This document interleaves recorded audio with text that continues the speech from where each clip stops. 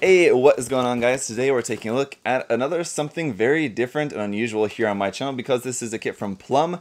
I've taken a look at maybe one or two Plum kits in the past, but they don't make a ton of kits, so I haven't really reviewed all that many of them, so you guys have also maybe never built any Plum kits before. This is from what is basically their version of frame arms, so they have a few different kits out in this line. This is the PLA-ACT line. This would be the non-scale Sanada Armor Decoration version here. As you can see, it has a really cool style to it. And again, I've never built one of the kits from this particular line, so I'm definitely looking forward to checking it out. And let's go ahead and do that together, starting with the box.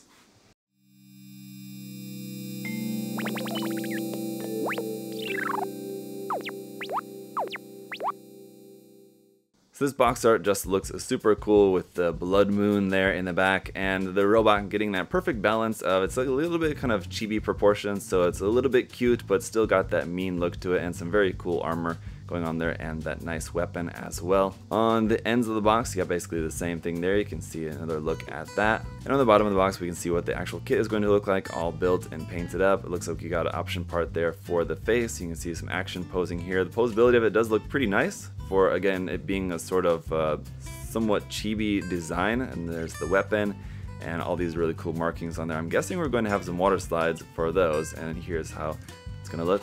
On the opposite side, there it is, just front and back, all painted up and everything. Got some nice shading and everything going on that, so very nicely painted. Here's just a look at the frame. So again, it's very similar to the Architect frame, sort of, if you've built any frame arms kits. And the list price for this, 3,500 yen, so not all that bad at all, around $35 for this. As you can see, not a huge box, and I don't expect the kit to be all that big, but for a non-Bandai kit, that's not too bad a price at all. So we got a couple things in here. I just want to first take a look at the water slide decals, and these look very nice. The gold is not that like bright and shiny of a gold, so if you were wanting like a super gold decals for this, unfortunately not. But then you got some black ones on there and a little bit of blue as well, but interesting color for the gold anyway. Here we got a little advertisement for the PLA-ACT line, which will be useful because, again, I've never built any of these before. And here's the Plum shop as well. It tells you exactly where it is. That's useful. I guess next time I'm in Tokyo, hopefully I can someday go to Tokyo again, and I may have to pay a visit there. But here's some other ones from the line. So as you can see, most of them have this kind of samurai styling going on with them. And this one appears to be, actually, I guess I didn't make this connection, but it's the decorative armor version. But anyway, it's a variant of this one, which is the second one in the line, actually. So this kit technically has been out for a while, just this is a new version of it. So anyway, taking a look at the manual here, it looks like it's one of those manuals where it's going to be pretty short here. So on this side, we've got the color guide right there, a couple of sample action poses, the decal marking guide for where all those cool markings are gonna go, and then inside here we've got our parts list and construction, but it does look pretty simple, so nothing really too much else to see with that. Let's just go ahead and check out the runners.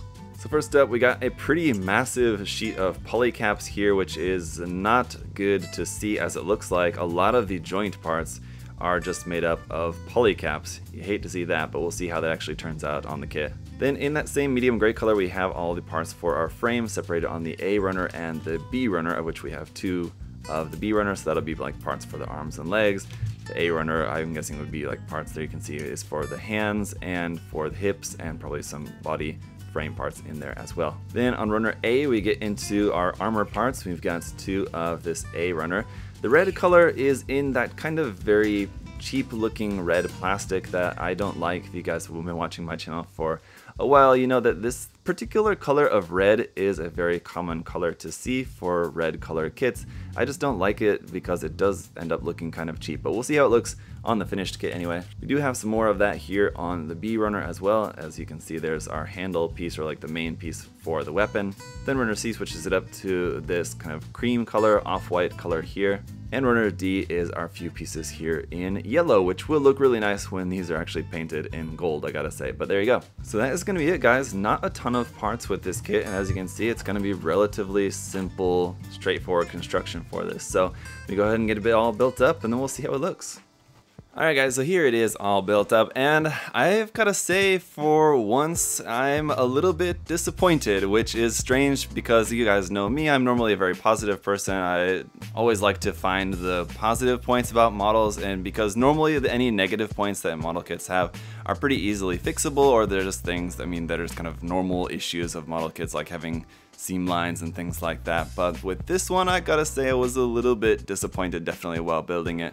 And I just want to make this point because I feel a lot of people often forget this, but there's Bandai quality and then there's kind of everything else. Bandai quality is just so good that it's what we kind of come to expect, those of us who build mostly Bandai models, that when you're building other stuff, it is easy to get disappointed by things, but you just have to remember that Bandai is just kind of a whole different thing. And that definitely doesn't mean that companies like Kotobukiya or Wave or Hasegawa kits aren't good. They're also very good, but I just gotta say that this one feels another 2 or 3 steps lower on the totem pole of like model kit company quality ranking anyway. And it's not the first Plum kit that I've built, and I don't remember feeling like this after building the other couple of Plum kits that I've built, which were super detailed. This one, not only is it lacking in detail, but there's also a lot of weak points and everything. And so for this review, I'm going to be doing something that I don't normally do, and I'm going to actually glue a couple pieces as we're going through this because, yeah, and yeah. So in order to show you guys the articulation and also just kind of be able to handle the kit and pose the kit and not having these parts constantly falling off, it's just going to be much easier for me to just glue a couple of these pieces. Mostly the front and back skirts are the worst, but the face mask also tends to fall off pretty easily. Luckily, that's really kind of about it. There's not too much else, at least so far at this point, that is coming off easily. But now that that's sorted, let's go ahead and talk about some of the articulation here first. Now there's a lot of polycap use in this and a lot of exposed polycaps. That's one of the big problems that I have with this kit. The elbow joints, that's polycaps. These gray bits that you see here poking out the front, that's a polycap here that holds on the side skirt. For whatever reason, they made the polycap extend all the way out of the armor there. The neck, that's all one polycap, which if you build a lot of HGs, that's pretty normal, but it's a pretty large piece there. And one that, depending on the pose, is going to be very easily seen. So you're probably, if you're planning on painting, you're going to want to paint that. And if you guys have ever tried painting polycaps, you know that that's always not the easiest thing to do. Also here, the knee joints, also polycaps. So that's a big polycap right there, exposed on the back side of the knee. And while these shoulder parts don't come off super easily, they're not very tight on there either. So it's just plugged right onto the side there. And as you can see, you got multiple hard points here around on the kit. So I think you could definitely do some customizing with this. The inner frame skeleton that this is working off of, which as I mentioned before is kind of similar to the frame arms line, so it'd be kind of similar, like to compare it to the architect frame from Kotobukiya. It's pretty cool and works pretty well, except for the over-reliance on polycaps in the joints. And there's also seam lines on every section there, up on the bicep, seam line on the forearm, although it's mostly hidden by this armor piece. There's a little bit of seam line on the forearm frame, the thigh frame, which is the entire thigh there. There's no armor to cover that up, so a big seam line on that. Seam line on this front section right here, seam line on the side of the leg, which is mostly covered up. There's a little bit there and there. Seam line on the side of this shoulder armor, which again is also kind of covered up by this, but you're probably going to want to remove that as it is still going to be visible. And then seam line on the top of the head going all the way across the top of the head there. Also, you'll notice that it's missing quite a bit of color apps on the front skirt there. It's supposed to have a gray section in the middle, white sections there on the side. This part here on the forearm is supposed to be white. The top of the foot is supposed to be white. And even the eyes, for whatever reason, that part is also molded in white, when I think if that part was molded in black or gray or something, would have been nicer. Now, obviously, you're meant to paint the kit. That's not that big of a deal. I would not normally criticize a kit too much for its color accuracy, and I usually don't. Just because of model kits, there's always going to be an understanding that there's going to be some paint required, so it's not really something I would normally point out, except for the fact that some of these parts are parts that could have very easily been separate pieces, and the part count on this kit is so low, I feel like they could have made some more parts with this. But again, it's not Bandai, so you shouldn't set your expectations too high. But then again, just want to let you guys know, for those of you who are wanting to get this kit, if you don't plan on painting it, I want you to have an idea in mind of what you can expect from this. Now, as for the articulation, it is actually quite nice. So the head articulation goes all the way up to there, down to there. The shoulder joint, this whole shoulder, like side of of the torso moves out like that, which is also one big polycap. So that like gray part that you can see is the part that's actually like moving out to the side. That's a big polycap there. Oh yeah, and I almost forgot, this part here on the back of the body also tends to fall off pretty easily there if you touch that. The upward movement of the shoulder would be a lot more, except that it's running into the head. So if you have the head, like depending on the pose, you can bring the arm up farther, but like the shoulder armor is colliding there with the head. Otherwise, as you can see, the arm is just plugged in via a ball joint, so you have some rotation there, rotation at the top of the arm, nice double joint with the full bend there at the elbow. The hand is just on a ball joint there as well. In midsection, we have some rotation as it's just connected on a ball joint there, but you do also have a pretty nice ab crunch, so you can bring the whole thing forward there like that. So the separation of this armor actually is like quite nice for doing the ab crunch there. So it's a pretty ingenious design of the frame there in the torso. The only thing is that when you're trying to move it back, this back part gets stuck on this, so you kind of have to maneuver that around that there. The front skirts are pretty standard. They're just connected via ball joints there in the middle. There's no detail up underneath those. The side skirts as well. Yep, there goes, that part keeps falling off.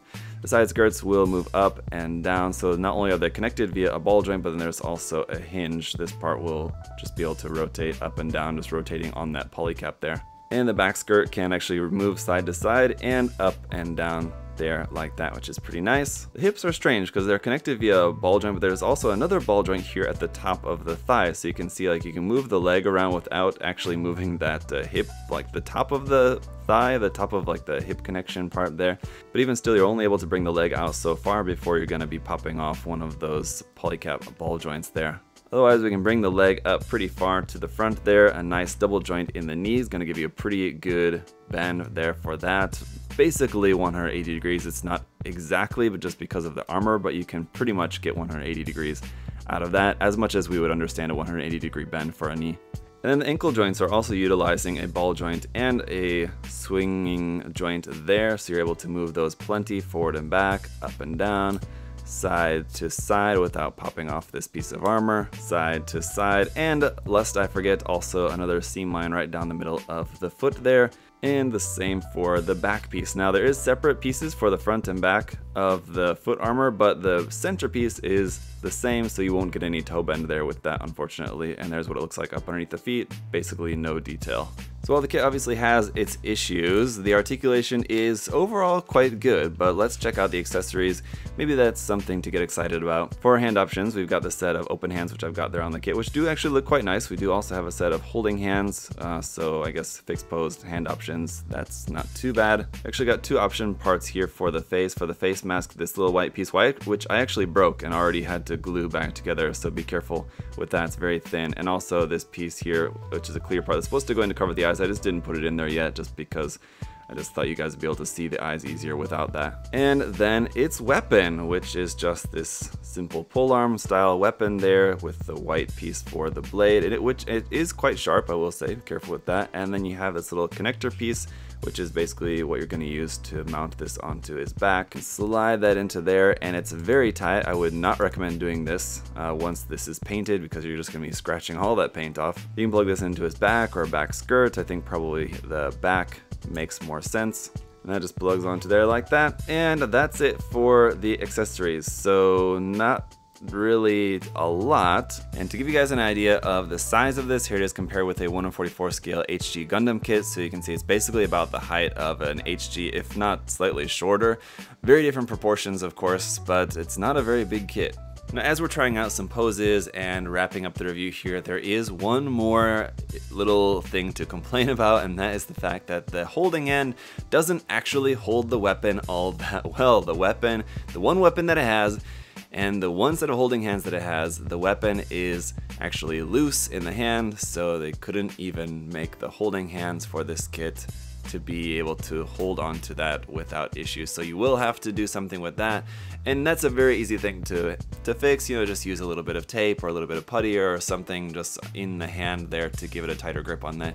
Not that big a deal, but it's just kind of one more thing to a list of kind of a lot of, it's like death by 1,000 cuts with this kit. The red plastic is ugly. It's missing a lot of color apps straight out the box. It's got a lot of seam lines that it doesn't hold the weapon well. It's got parts that are falling off all over the place. And with all that said, you would think that I would just not recommend this kit to anyone, but I'm not going to completely not recommend that kit. I would say it is still, at the end of the day, a really cool design, and it's a really interesting design. That's what drew me to it in the first place, and I think if you just put a little bit of love into the kit, it's going to make for a very beautiful kit when it's all said and done. Everything's all painted, and you've got the water slides included in the kit. Throw the water slides on there.